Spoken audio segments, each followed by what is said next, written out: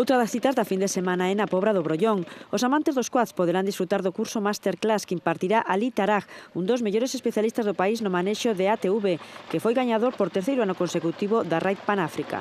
A parte de poder aprender a xente, usuarios de ATVs, poder saber manexalos, saber algo máis diles, que cando os compran non teñen nin idea.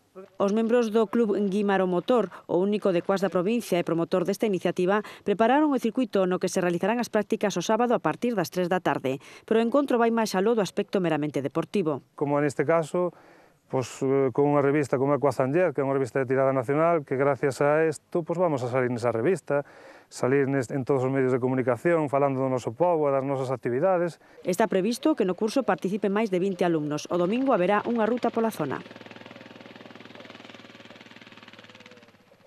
Miles de persoas visitaron a primeira feira Outlet de comerciantes só de Lugo, na que houbo expositores que acadaron ata os 5.000 euros en vendas.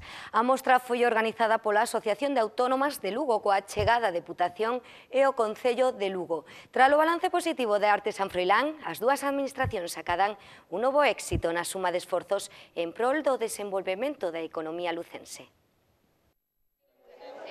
Atopar roupa, calzado, gafas, xoias e mesmo un poviño a baixo prezo e alta calidade foi posible a pasada fin de semana grazas á iniciativa da Asociación de Autónomas de Lugo. Podemos encontrar prendas que evidentemente non son de temporada, pero que podríamos comprar igualmente este año e moi bien de precio. Algúnha talla suelta, que non hai máis piel desa en existencia, tallas soltas, pero a calidade é igual, feito aquí, artesano e todo mismo.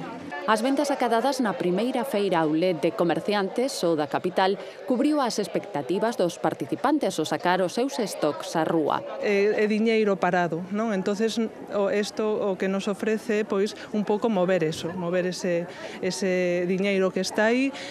El comercio está pasando un momento difícil, pero non solo es eso, es que esto se está haciendo en toda Galicia, en toda España, y en Lugo, ¿por qué no lo íbamos a hacer?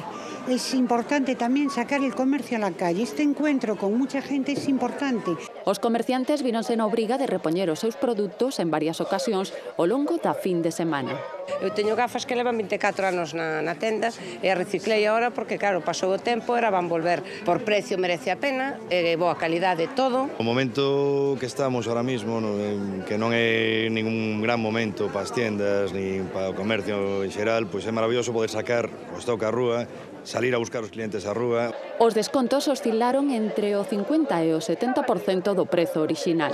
Pois en esta prenda me ahorraría unos 25 euros. Su precio original eran 89,95, 100% piel, y ahora aquí en el certamen de la Feria del Outlet de Lugo, 35,99. No siempre encuentras lo que quieres, pero sí merece la pena. Y aproveché y vi los precios y estaba bien de precio y parei e compré. Foi a primeira vez que se celebraba unha feira destas características no centro da cidade. A iniciativa súmase ao Pacto Provincial polo Emprego, proxecto que conta con financiación do Fondo Social Europeo. De outubro celebrouse o Día Mundial do Cancro de Mama. Para conmemorar este día, a Asociación Española contra o Cancro realizou numerosos actos por toda Galicia co fin de sensibilizar a cidadanía dunha enfermidade que afecta a unha de cada 8 galegas. Precisamente en Lugo tivo lugar un dos actos máis chamativos. Un lazo rosa de case 3 kilómetros de largo cubriu o perímetro exterior da muralla romana e izouse a lazada rosa máis grande do mundo.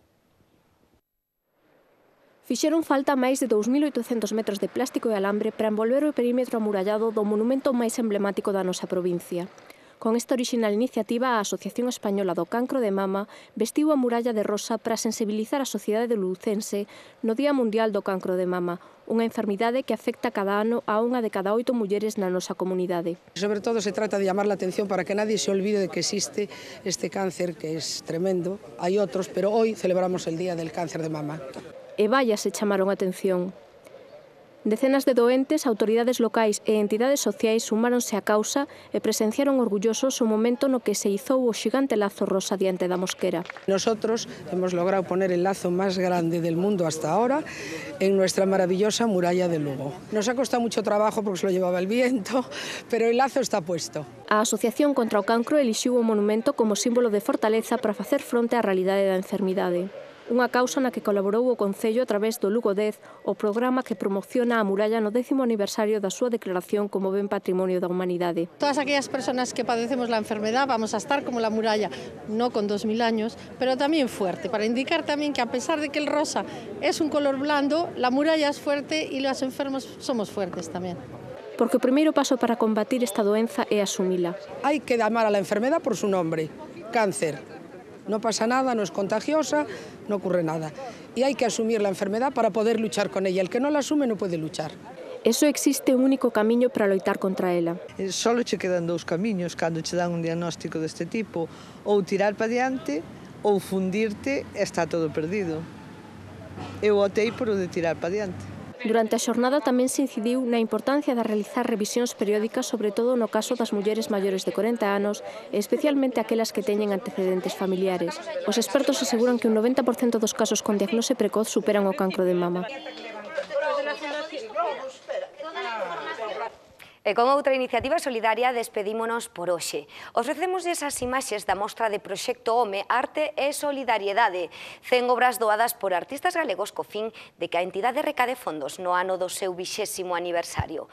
A mostra foi achegada por primeira vez a Lugo polo Centro de Artesanía e Deseño e pódese ver na súa sala de exposicións ata o 1 de novembro. Que gocen delas ata a vindeira semana. Grazas por estar aí.